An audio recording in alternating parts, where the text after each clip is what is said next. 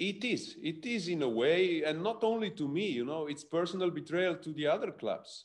They were promising the others, we are improving, we will do this and that, and they didn't. I mean, I said before, I spoke with the CEO or whatever he is at Manchester United, at Woodward, on Thursday. He called me, he says, great reforms, I fully support it. Only financial fair play, let's speak in the future, but fantastic, great. He was happy, he looked happy, or I heard him happy.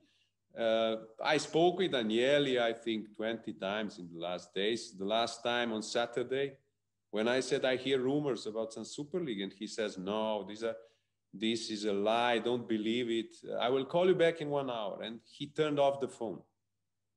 So it's hard to believe the level of immorality of some people. I mean, I'm very surprised, and all my colleagues are surprised. And when we speak to the clubs, they're shocked. They couldn't believe it. So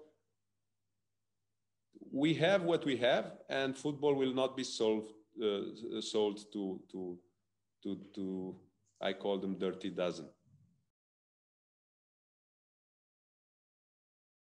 Absolutely, absolutely. For me, it's nothing very personal. Maybe with Agnelli, who I treated as a friend, I was mistaken, but things happen. But also, it's not with Juventus. It's with him personally. For the clubs, I don't see any problem. It's business. They are welcome to the competition if they want to compete. But it's hard to know what is in their mind now, if anything. L'informazione di LaPresse è sempre a casa tua. Metti like a questa news e iscriviti al canale.